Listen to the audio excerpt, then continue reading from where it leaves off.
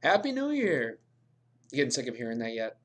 We're already 6 days into the new year, so of course, maybe we should start thinking of something else to say to one another.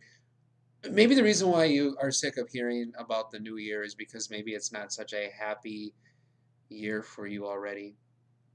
It could be because you've made resolutions and you maybe broke those resolutions already, or perhaps you've sinned and that guilt is still there. You were hoping that you could have left that sin in 2020, and here it is in 2021, still with you.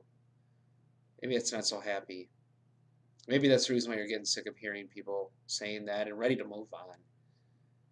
And then you can read through God's word. It was a part of God's word that I thought about today from Isaiah chapter 41. And God says this: Do not fear, for I am with you.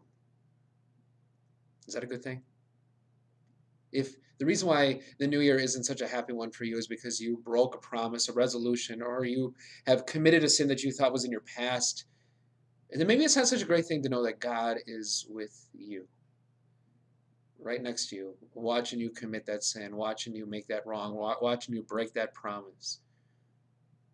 Ugh, not such a happy new year, right?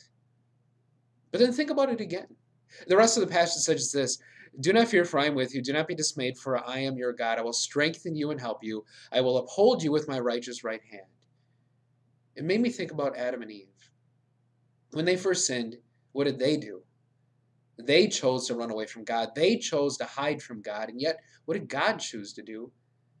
God chose to come to them, to find them, to fix the problem. You see, sin, what it does is it pushes God away.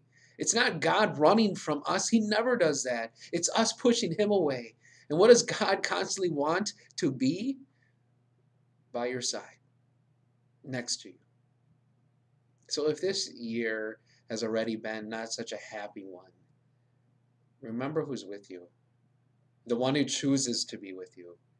The God who has given you Jesus, not just born in Bethlehem, but the God who has given you Jesus, who died to take your sins so that you can be next to God someday in heaven. So happy new year. Actually, happy new day. With every single day, it's new because God is there, giving us the strength we need to make it through, giving us exactly what we need, what blessing we need every single moment, the forgiveness and love that is won for you by Jesus. Even if you broke a promise, even if you sinned, God doesn't run from you. He comes to you, wanting to stand next to you, be next to you, live next to you, so that you can be strong and one day live by him forever in heaven.